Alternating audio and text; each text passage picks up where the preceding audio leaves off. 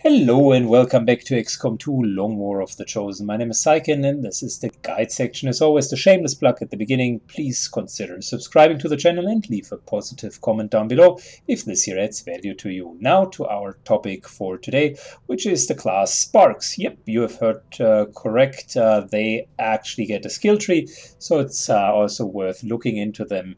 Long War in particular had seen a rise of the mechanical units, so Sparks become easier to acquire in the early game, and definitely are one of the units that you might want to consider adding into your squad. They don't scale as well as the other soldiers, but they do offer a lot of survivability, which in my book makes them very, very usable. They come with a lot of standard abilities, namely overdrive, that allows them to take 3 shots. Then they get a bit, which is essentially a hacking drone that later can heal as well, and the standard immunities that mechanical units anyways have. And you can already see why those can come in handy at the beginning.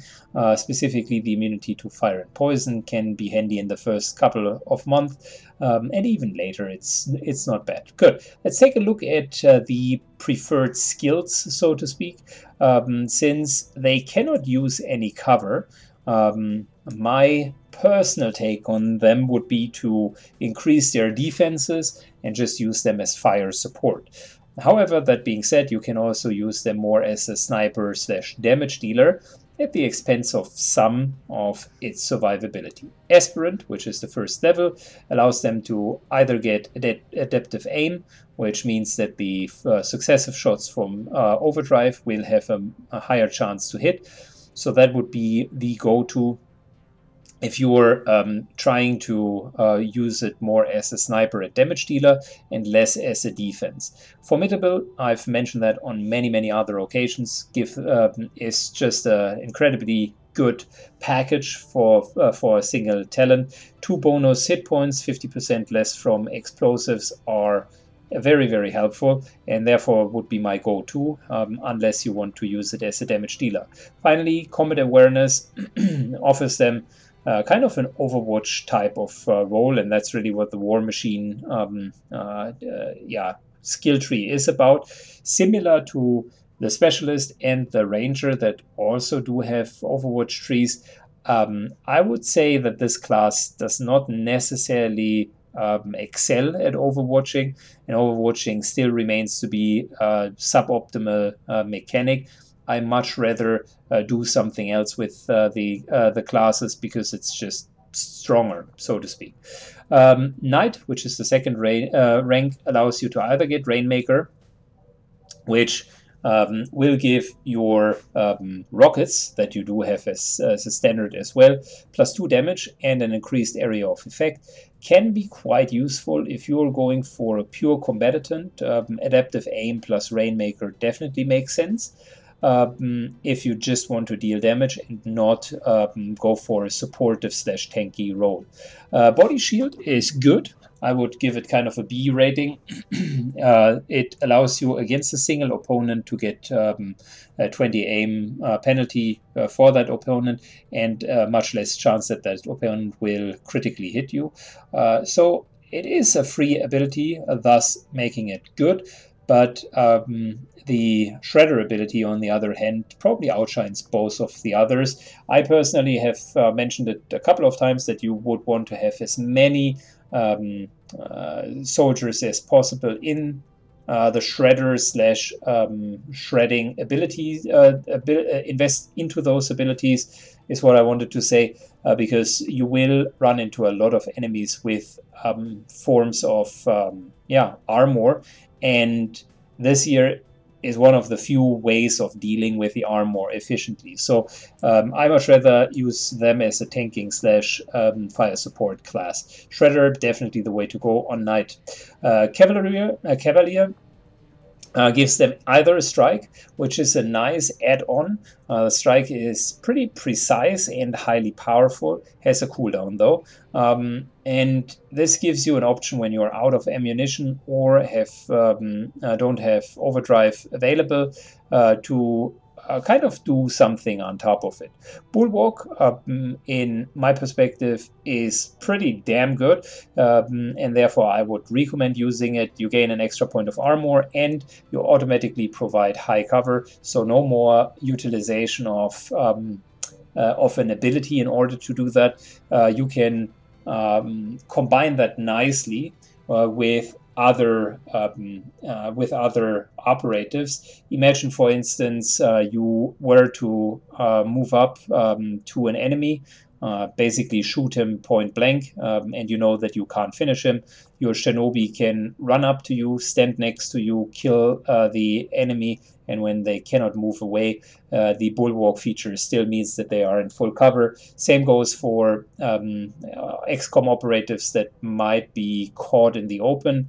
You can always put the mech in front of it. Please be aware, though, that the enemy is likely to use explosives, which is where Formidable comes into play again, because if you only take 50% of them, it's actually quite good. Holo targeting is another supportive ability that basically sets up others to hit their targets better. It's not bad, but I would probably rather give it a B to C tier instead of the other abilities. Vanguard here, as the next rank, gives you either Intimidate, which means whenever you're being attacked, there is a chance that you are intimidating the enemy. I'm not a big fan of those particular abilities because I don't want to be attacked in the first place. The game is still Alpha Strike based, so you want to deal with the enemy before they deal with you. That being said, Intimidate has its utilization. There are a couple of techniques, specifically in Long War 2, when you go into non-infiltrated supply runs, where the idea is to generally have a tanky spark in front, having it use Intimidate, Bulwark, Body Shield, and Formidable, so complete kind of tank, and on top of it giving it 8 protocol every single round, so having 2 specialists that chain 8 protocol, plus putting smoke on top of it, so that you essentially reduce the to-hit chance of the enemy to 0, and therefore then use snipers to just return fire with squad size. Now, whilst in theory that works well, in practical terms, I've noticed more often that the AI now has picked up that strategy, in that with Long War of the Chosen, the strategy is no longer as valid as it had been before, specifically since larger packs begin to spawn in your area. Intimidate historically had been good. I would say it now fell off a bit in its usability. Repair, on the other hand, gives the bit here the ability to repair, which is absolutely fantastic. I like healing. I will always be a huge proponent of it because it allows you to even send in the mech half damaged and just heal yourself with one of the 2 charges to begin with. The mech is fully functional, completely eliminating any form of downtime. There you go. Such a good ability. Sentinel, 2 reaction shots. Yes, okay for an Overwatch build, but I mentioned already that they kind of tend to be a little bit inferior. Paladin, as the next rank, allows you to either get Bombard, which releases a pretty powerful blast. The ability itself is good in combination with Rainmaker, just to get some more damage out there. It is something, if you want to use the mech as a damage dealer, that's the way to go. Channeling Field allows you that every time when you're targeted, your energy is challenged into your cannon. The energy is unleashed with an extended shot. So it's a bit the logical consequence of that tank build that I was talking about, where you would regain more and more energy. And then finally, Cool Under Pressure, which allows you to go for even better Overwatch shots. Now, in terms of where I would stand on this, I would probably go with Bombard in the standard build. The normal gun and being shot at is the same kind of concept like Intimidate. I don't want to be shot at to begin with. If it happens, yes, I want to be able to withstand it, but the idea of the way that I'm playing the Sparks is that they should be sturdy. They should be a frontline tank, and whenever there is no ability that helps them to fulfill that role, I'm looking for utility. And believe it or not, but explosion and damage can serve that utility function. I would probably not go for cool under pressure unless you're going for a complete Overwatch build. Champion tier, second last one. Either Wrecking Ball while Overdrive is active, you can run through walls, which is quite nice to basically free up the VIPs in some cases, create a new path wall, and so on and so forth. Maybe even remove cover, so that's not bad. Second one, damage control. After taking damage, you gain 2 armor until the end of the round, which is fantastic from a tanking perspective. And finally, Nova releases a blast of energy, damaging all nearby units. It's a bit like the damaging blast that the sector pods are doing. No cost or cooldown, but consecutive Novas will also damage the Spark. So that is fine in terms of just dealing damage to nearby units. The problem here is oftentimes when I used that in the past, yes, if you're in a really pinched situation where you are almost out of actions, you can release Nova after Nova and just wear the enemies down. To be in a spot where multiple enemies are adjacent to you and really use that ability is quite rare, since enemies can move into cover. My take here, in most of the cases, would actually be damage control over Wrecking Ball. Wrecking Ball is a lot of utility, damage control is just a lot of survivability. Those 2 points of armor are nice, because another quote-unquote tip here is if you're taking damage the first time and lose your actual armor, gaining 2 additional points of armor will just compensate for that, and it will then counter future shredding as well. So that's just wonderful because you want to keep your armor. Finally, Templar, highest rank.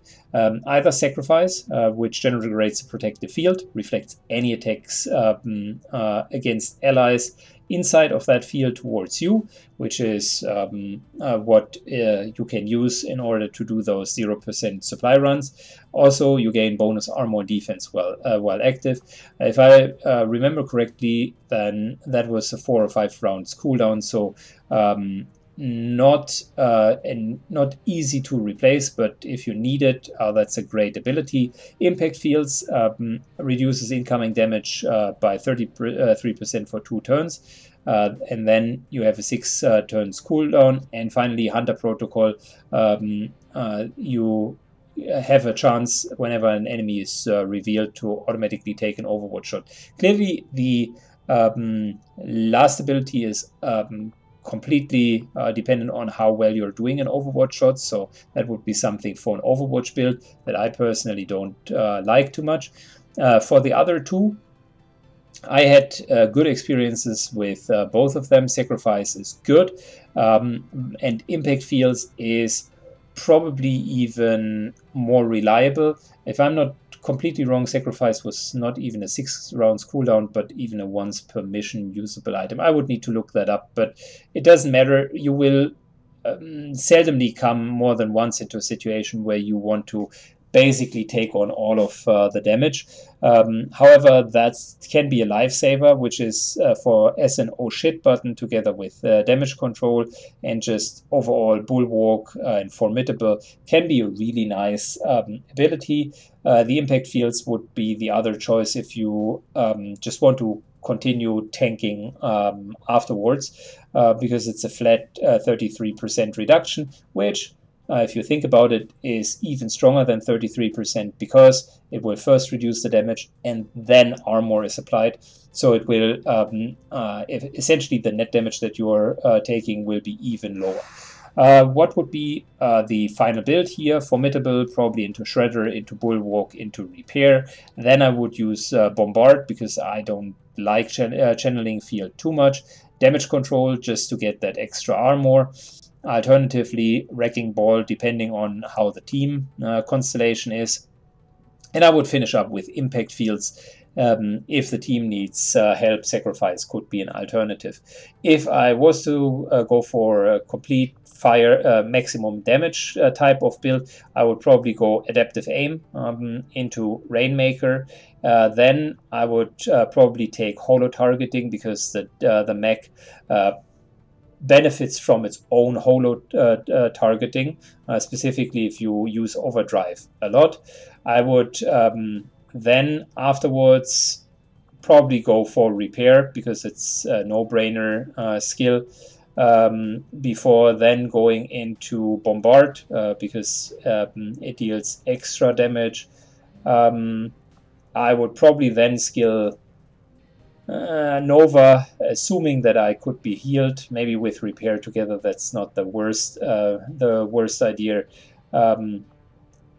You know what? Damage control is probably too good, and impact fields. So let me say that again. Adaptive aim into Rainmaker, into holo targeting, then Repair, then Bombard, and still damage control into impact fields. Those two will be helpful just to get some more survivability out there. So yeah, that's it. That's the Spark build. Tell me if you liked it, and tell me what your experience with Sparks in general are. Up then, see you in the next guide, and bye-bye.